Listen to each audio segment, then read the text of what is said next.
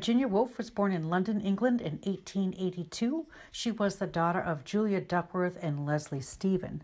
They were a large, bustling family that resided at 22 Hyde Park Gate. The family experienced multiple tragedies, including the death of Virginia's mother in 1895. A half-brother sexually molested her. 2 years later, a beloved sister died in childbirth, and her father died in 1904, followed by a brother in 1906.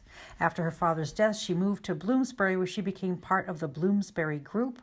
They were known for their intellectual conversations and open sexuality. They were a group of artists and writers. It is here that she met and married Leonard Woolf in 1912.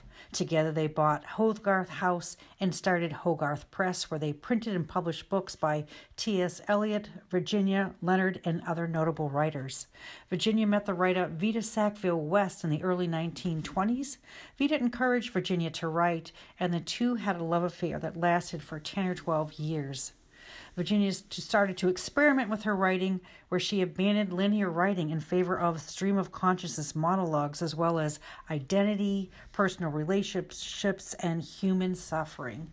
You can see this in Mrs. Dalloway, which was published in 1925.